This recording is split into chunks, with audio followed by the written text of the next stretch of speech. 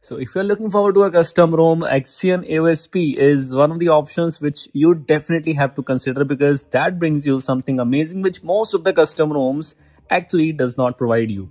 This is Axion AOSP latest version, which is 2.2.1. But if you're looking forward to QPR1 update based on Android 16, so far in this custom ROM, it's not available yet. Might be available soon. For now, it's not there. But with this new update, which are the things you get? For example, the new updater UI. Maybe it's a very useful thing for some it might not be, but it is available, it is included, so just wanted to let you know. So now you can install this custom ROM, and if you're looking forward to update it through OTA, you can obviously do that previously too, but with the new updater UI, new material expressive UI, new animations, also you can see the change log, what's included in this new update and so on, so that's a good thing. Even you can adjust the preferences, which I guess is inspired from Lineage OS. So things are kind of same with the new UI, new tweaks, etc. so on. Including this, if we move on to the spoofing options, you will find some more options like fetch latest Google beta play integrity fix, update from repository, select JS1 file and so on.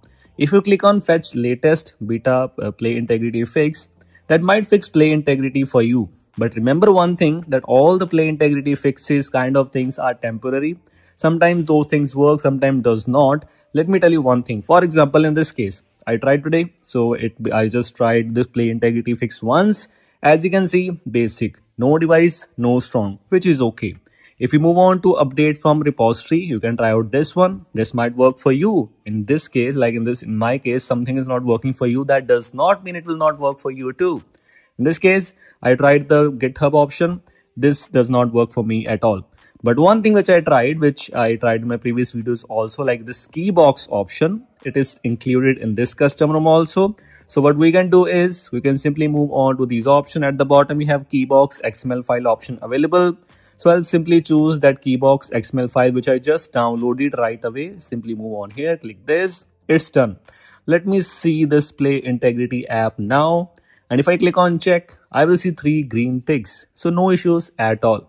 So passing play integrity is not a big deal, especially if your custom ROM has the keybox load option available. Then no worries. If something inbuilt is not working for you, it's completely okay.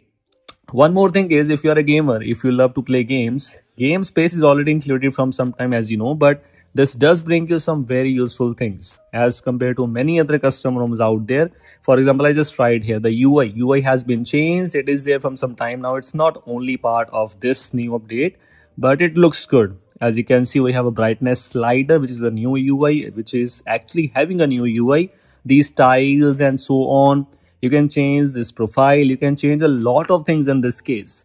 We also have some minor tweaks related to call UI. So whenever you get a call while playing games, you will see new pop-up UI and so on. So yes, things are quite exciting so far. Everything else is just kind of similar, like Axion OS is, in case you are not aware of. This is one of the only few custom ROMs that brings you Nothing OS vibes. That brings you literally almost everything inspired from Nothing OS. We have icon pack customization, which is inspired from Nothing OS. We have customization UI, we have app grid option, system icons, everything new as compared to many other custom ROMs out there. We have fonts customization, where you also have the option to choose a custom font. So if you have your custom font available, you can choose that also. Icon shape customizations are there. Lock screen you can customize, lock screen clock styles, lock screen widgets. Even the latest Nothing OS 4.0 clock widgets are also there, and many more things. So definitely a worth it. You can give it a try if you want to try it out on a device. This is Axion AOSP latest version. These were things just wanted to let you know. Hope you like this video. If you like this, make sure to drop a like, and if you are new here, don't forget to subscribe the channel for many other custom ROM videos which are coming very soon. Thanks for watching. We'll see you in the next one.